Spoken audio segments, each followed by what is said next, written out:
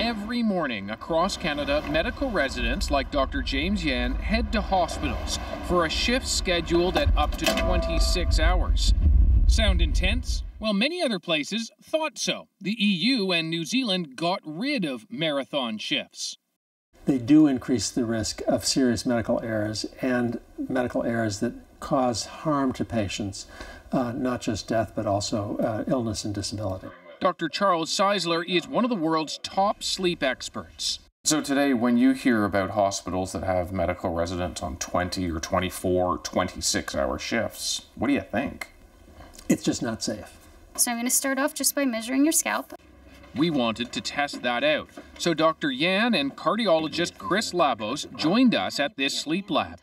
Can you hear me okay? Yes, I can. Their computers tested our reaction time, drowsiness, cognitive abilities over the course of 26 hours. He's tired. Staying awake for a day straight leaves most of us the equivalent of legally drunk. One study suggests sleep-deprived medical residents are more than 5 times as likely to make a serious diagnostic mistake and have a risk 3 times higher for errors causing death. Yeah, good to meet you. Thanks so much for doing Dr. Kevin Imrie co-chaired a national panel that looked at resident hours. Fatigue and sleep deprivation definitely does affect performance. Dr. Imrie wants an end to 24-hour plus shifts, but not by imposing a maximum length.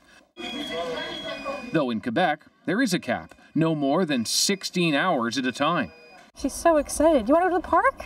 Terry Matucci is a patient heading for surgery, and she can't understand why Quebec has a maximum shift and others don't.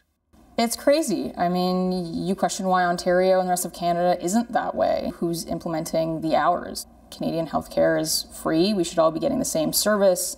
Back at the sleep lab, our test concludes. Our tests mostly show a decline. In fact, within seconds of the last test, Dr. Labos fell asleep, sitting up.